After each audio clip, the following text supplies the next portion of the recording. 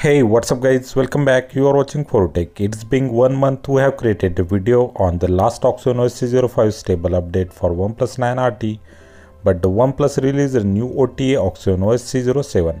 This time they skipped the C06 and directly given C07 update yesterday.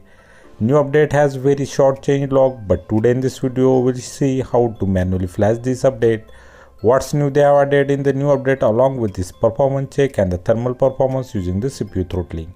So don't skip the video, watch it till the end. Now without further ado, let's get started. On a new adventure.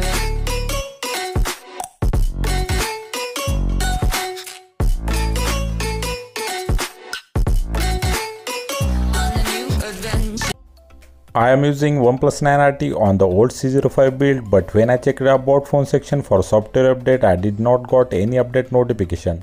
If you guess the OT update notification here, you can download it and just tap install, it will get flashed automatically. But if you did not get the OT update notification like me, then download the Oneplus Updater application from the link given under the video description. It will show you the new OT OxygenOS C07 with the 717 MB size. Here you can check the changelog also, so I downloaded the update. In the same application you guess how to flash the update manually, but as per that process if you goes to the about phone and in the 3-dot menu I did not got any local update option. So I have given the Oneplus local update APK in the video description, download and install it. Now go to the file manager, see if your downloaded file will be found in the root of the storage. Like here, this is the 700 MB OTA file downloaded using the OTA updater application. Here also check the extension of file must be .zip file. Here it's already in a zip format. If you did not get this, then manually change it to .zip format. Now open the Oneplus Updater application, then tap on the right top gear icon. Here you will see the downloaded file. Then tap on it and tap on install now. Now flashing will start. It will take 5 minutes. Once done, tap on the reboot to complete the flashing. So phone booted back, and in the notification panel you get the finishing system update notification. Now let's check out the about phone section. Here you will see we are upgraded to the new latest OxygenOS 12.1 Android 12 C07. Here in the 3-dot menu we will see the new beta program for the updates, but as we did not got any beta, so this tab is empty. If you tap on the Android version tab, it's the same Android 12 version, but the security patch is directly upgraded to the latest September 2022, while old C05 was on the July 2022. In the version tab, we can see the build number is now C07, except that other things are same like the old C05 build. As per the another changelog detail, now they improved the Alexa activation issue. Now it's accessible without the issue via voice commands. I tried a few commands on-screen mode along with the off-screen mode, and it's working superb. Sometimes it feels better than the Google Assistant.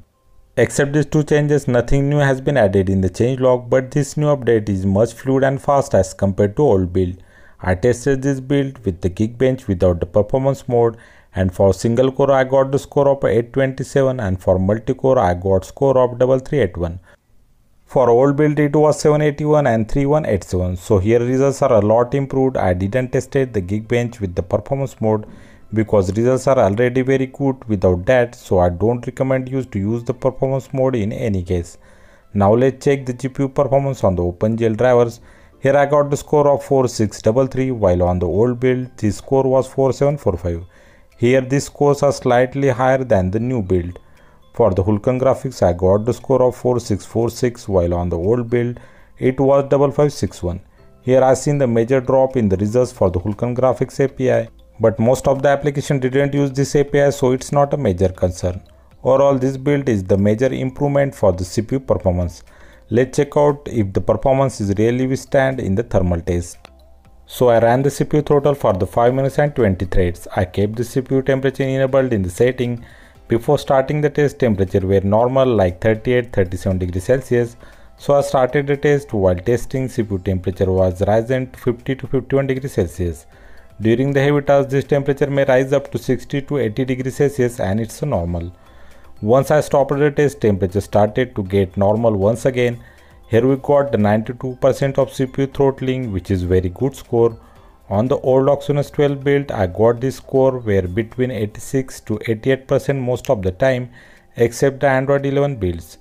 Battery performance was currently not tested for this build. I will report it back with the community post or the video, so stay tuned to our channel. This is all about the new OTA. I did not see any major issue in the update, and it can be considered as a stable and the best OTA update for the OnePlus 9 RT on the OxygenOS 12 till the date.